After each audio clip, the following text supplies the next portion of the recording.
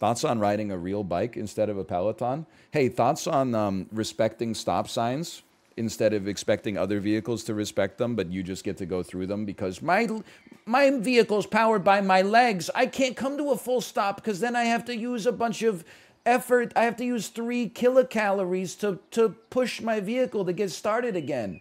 I'm sorry. I have to ride on the sidewalk. I have to make myself a danger to the pedestrians because otherwise the cars would be dangerous to me. Thoughts on that, you sussy baka? Josh just gave me a +4. And he lives in the purplest state in the union, which means his opinion represents the opinions of the entire country. Ladies and gentlemen, we got him. I'm not, look, people are saying, oh, you're so pro-car. No, I'm just why gatekeep exercise? Get a life. Like, they didn't say, you know, instead of riding your Peloton, why don't you, like, you know, ride a car? They said, instead of riding your Peloton, why don't you ride a real bike? Well, I don't know.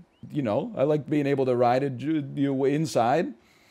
I like being able to ride it at 7 a.m. and not get hit by a car or have to worry about pedestrians. I like to be able to push to my limit on this rather than hook up the damn Strava and try to get the top Strive score on a public road where people are mostly just trying to get to work or like not get clipped by an Uber Eats driver on an electric scooter while they walk to the office. I don't know, maybe because I can work out in like $20 shorts and a workout t-shirt instead of putting on Lance Armstrong's USPS skin tight gear. Maybe because I don't have to wear a helmet, especially a helmet that looks like this.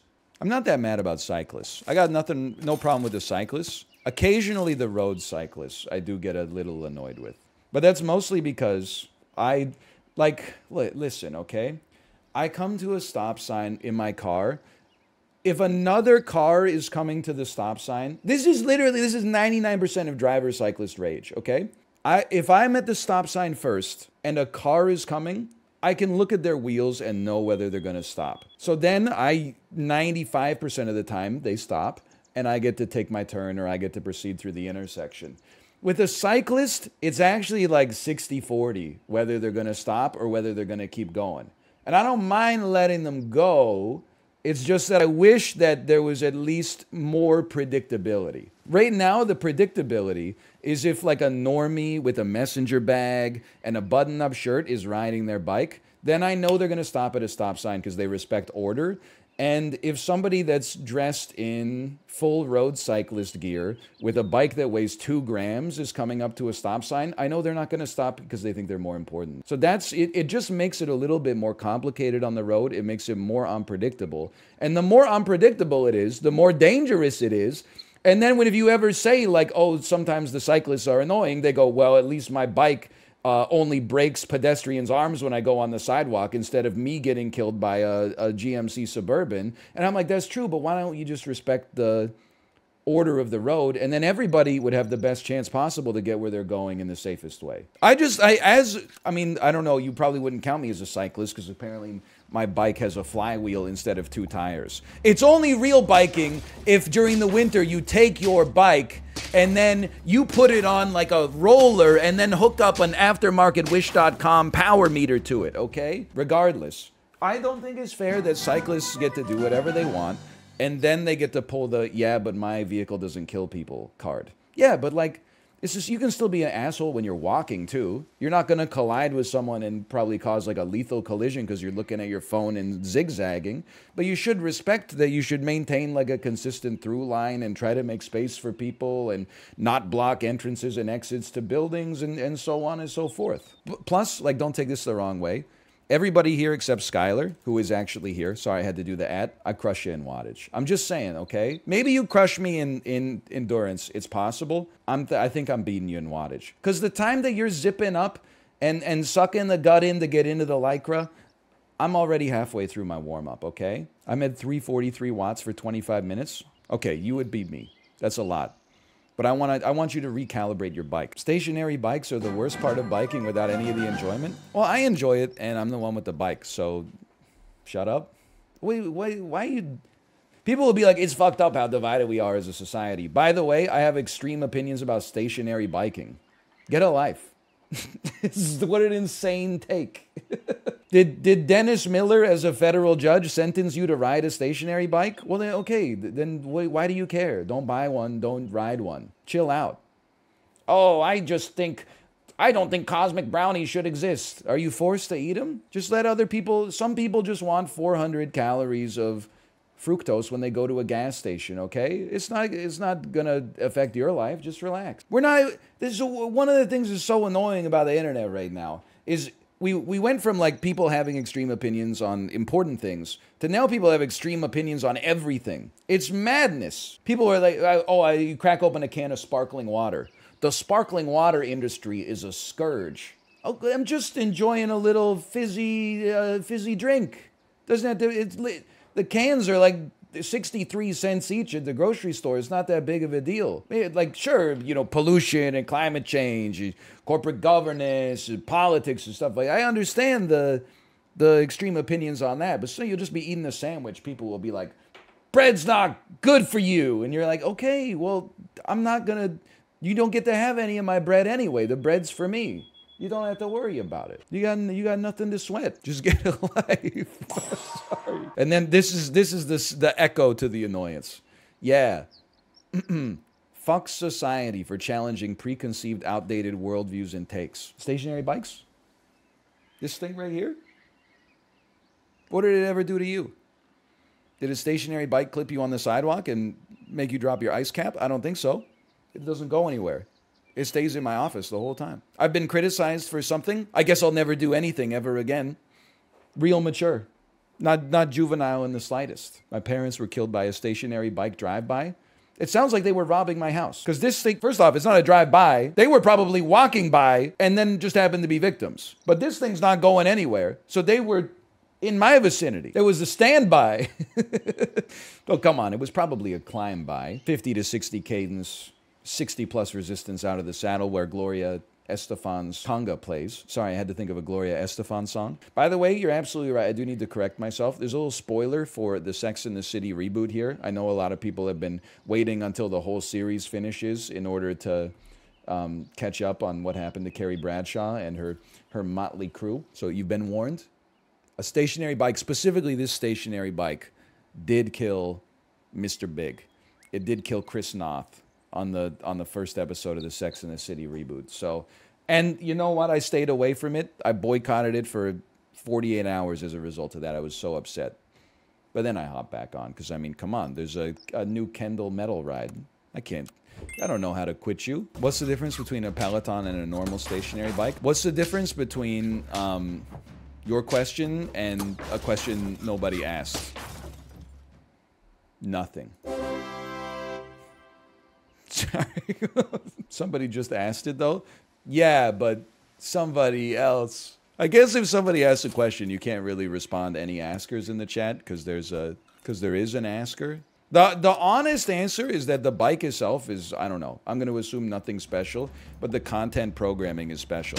The reason I respond snarkily is because it's like, honestly, none of your business. I guess maybe that's not a nice answer. But like every time you're like, I had good exercise today, people are like, oh, really?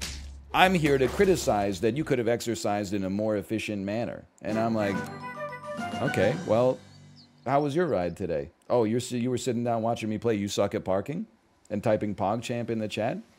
I mean, you're exercising your dopamine receptors, don't get me wrong. You're exercising your pog muscles. -2, I'm just a sane guy trying to understand. Your luck, unexpected loading error when I went to your profile. I was about to see how sane you are. I was about to see how many comments you had about Jerome Powell raising the interest rate by 100 basis points at the next FOMC meeting. Go back to bullying cyclists in chat. Excuse me, it wasn't bullying. They came into my chat and said, why don't you give me your lunch money? And I said, because I could pick you up over my head and place you in a garbage bin. And then they said, oh, bullying. That's rude. They stepped to me with rudeness in the first place. Very true. They flashed a piece on the lanes, and I took it from them and pulled the trigger till it went click. What do you think about the Peloton rower? I think the company is not good. Like, I love the product, Bat Chest. The company is in a world of hurt. I don't think, if the rumors of it being like 3,500 American dollars are true, it's going nowhere, man. Like, that's just far too expensive. Because can't you get like a Concept 2 for like a $900 or something like that? Ryan, I'm sorry about the bike comment. All is forgiven.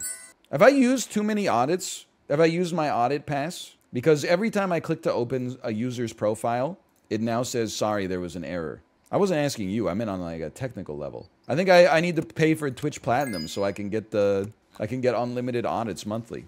I'm trying to bring people together, you know? That's why it was so disappointing for me, I guess. What do you mean a real bike? What makes something a real bike? That it actually moves? That it weighs less than a sheet of paper? That you can't leave it in your storage locker because it represents 80% of your net worth? If someone broke into your building and stole it, you know, you would have to get a second job. Is that what makes something a real bike? You know what? Can we just bring everybody together and say that Peloton's a bike, a Schwinn is a bike, a Zwift is a bike, Lance Armstrong rides a bike, and we can all just hate on unicyclists instead? Look, I'm sure it's great exercise, but whenever I see a unicyclist out in vivo, I'm like, here's that attention you ordered. Oh, he's some 65-year-old guy with a waxed mustache that's juggling as he rides along Beach Avenue. You know he's soaking up the attention. Shit drives me crazy. Also, his wattage is probably crazy. Too far. Okay, sorry. I'd like to apologize. Here's that attention you ordered, says the Twitch streamer. Here's that attention you ordered, says the Twitch streamer, says the person in the Twitch chat. Here's that attention you ordered, said the Twitch streamer, said the person in the Twitch chat, said the streamer to the person in the Twitch chat. Here's that. Have you ever had an attention you ordered that you wanted to do the Yuka you to Yuka Yuan, Yuka you to you, do you so bad you could do anything? Also, I can't hate on cyclists as long as motorcycles are still somehow legal. Stale joke? What do you mean it's not a joke?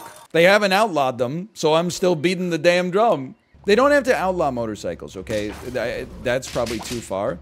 But I do wish they would outlaw them after the sun goes down. This shit is so loud. Go ahead, type it. Go ahead, type it. Type loud pipes save lives.